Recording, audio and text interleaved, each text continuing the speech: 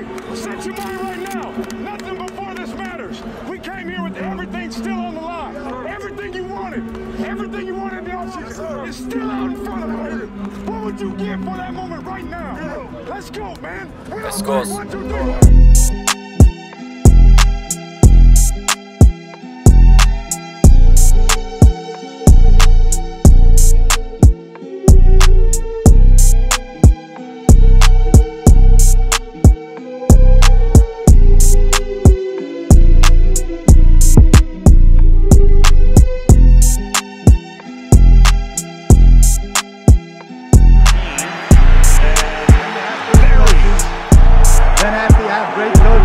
Great players, they have a great organization, and you tell them one thing.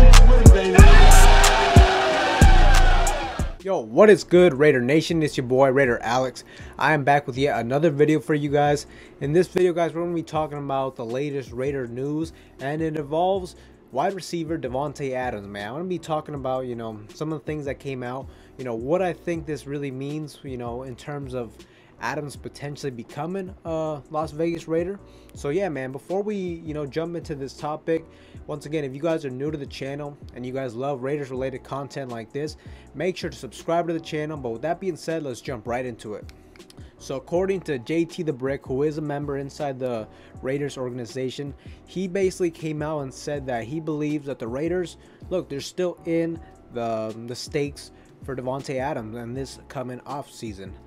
And that's interesting to hear. But also another thing that I think is definitely huge is that Hondo, who is an insider for the Raiders, he was asked a question on what players, if he thinks any players would be willing to take a hometown discount to come play for the Raiders. And he said, yeah, man, he believes there's one specific player that would definitely do that, and that is Derek Carr, under the condition that the Raiders go out and get Devante Adams. And personally, man, if Derek Carr is willing to take less to bring in Devante Adams, that really is huge. That really makes this a legit possibility, because recently with the reports coming out that Derek Carr was gonna want somewhere in the range of $40 million.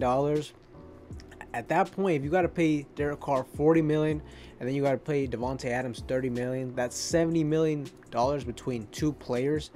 I don't think that's the best, move for the Raiders at this moment. That's something you do when you're like just one piece away from being a legit Super Bowl candidate at the wide receiver position. And I don't think the Raiders are at that point in this moment. So Derek Carr, let's just say he's willing to take $30 million per year, another 30 for Devante.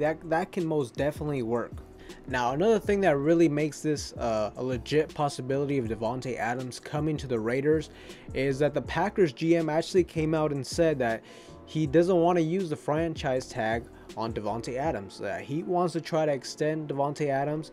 And look, me personally, man, Devante Adams is not going to, stay with Green Bay unless Aaron Rodgers returns. And look, Aaron Rodgers' future is very uncertain right now.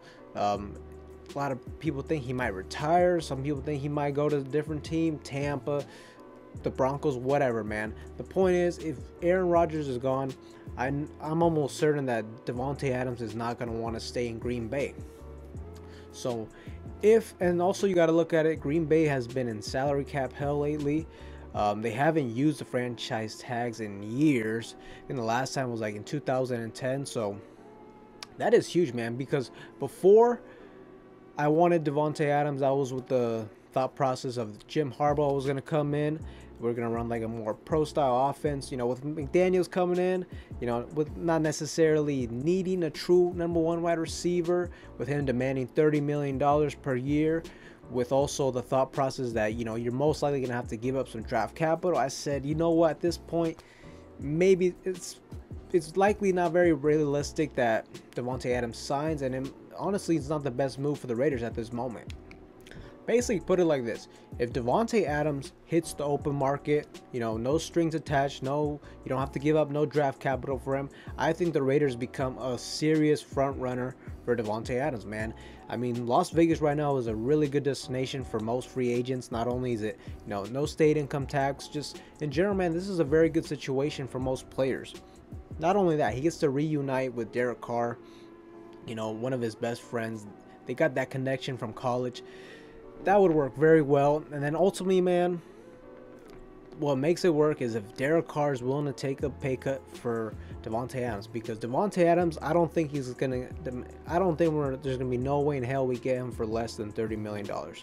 You know, some people have been saying, well, if he takes $25 million, that's, you know, at the end of the day, he's still gonna make more money than making 30 from another team, which is, yeah, that is true. But and this is just pure speculation on my part, I believe that Devante Adams, he wants to be the highest paid wide receiver in the history of NFL. Like, basically, he wants to be the highest paid on paper. He wants to reset the market at the wide receiver position. So that's why I really don't think we're going to be able to get him for less than $30 million. But man, as I said, if Devante Adams becomes a legit free agent, man, that's when things are really going to heat up. And I think we got a serious chance at signing him to this team. Ultimately, man, we have to wait till free agency. We have to wait to see what Aaron Rodgers does. That'll really tell us everything. Like I said, if Devante Adams can hit that open market, I think the Raiders, you know, do not be shocked if we somehow, some way make the move to get Devante Adams on this team. But yeah, guys, you guys let me know in the comments down below what you guys think of the whole situation. Do you guys think, you know, the possibility of Adams coming to the Raiders, you know, has increased with the latest news coming out? Also, do you guys legitimately think that Devante Adams will not get franchise tagged by the Green Bay Packers? You know, let me know in the comments down below. With that being said, guys, that is all I have for you guys in this video. Once again, for anybody that is new to the channel and you guys love Raiders related content like this, make sure to subscribe to the channel, like this video, and comment down below like I said. With that being said, I will see you guys in the next one.